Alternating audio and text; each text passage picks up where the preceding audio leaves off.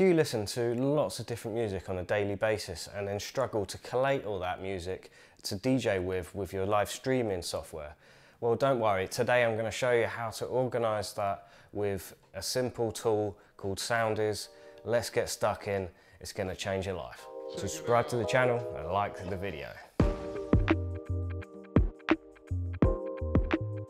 Okay, so this is Soundiiz. This is a pretty simple platform that allows you to transfer your playlists over to the streaming software that you use to then DJ with. Say for example, you have Rekordbox and you want to DJ with SoundCloud, then this is one of those tools that can help you transfer your playlists over to SoundCloud, because on a daily basis you may be listening to music that's on, say, iTunes, for example, but then you want to get that playlist that you've sort of curated and organised, and you want to get it over to DJ with, then that's an easy way to do it.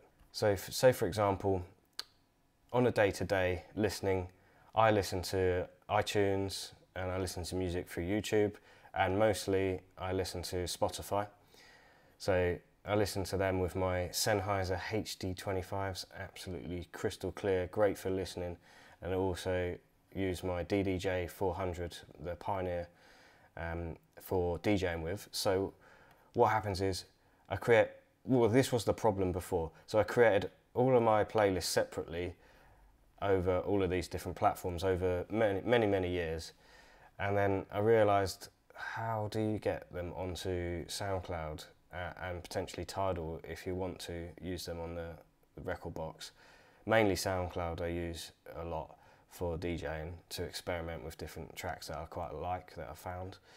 And so that's where where Soundiiz comes in. This is where the arrow represents Soundiiz, and that's exactly where I found the best solution for this problem. As you can see here from these logos and graphics, you'll probably recognise a lot of these, so like iTunes, YouTube, SoundCloud, Tidal.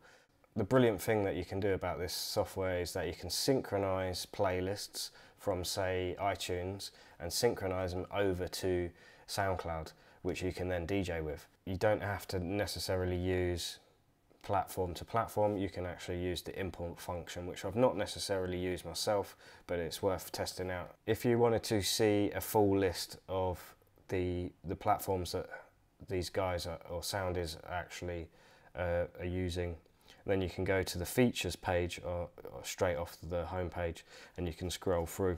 You can log in to Soundiiz through your Google account or just sign up normally. So once you've signed up, what you have to do is go to this left-hand navigation, click on the icons that you know that you've got your music on your day-to-day listening, or you can click on Connect Services and search for your particular service that you want to connect. Actually sign into that service with your login and password, so then that will actually connect. So that's step one.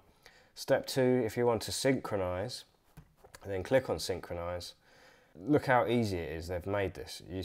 Step by step, 4 steps, you can search for your playlist in here. Say for example, I wanted the new Dance Revolution tracks, which is actually curated by Spotify.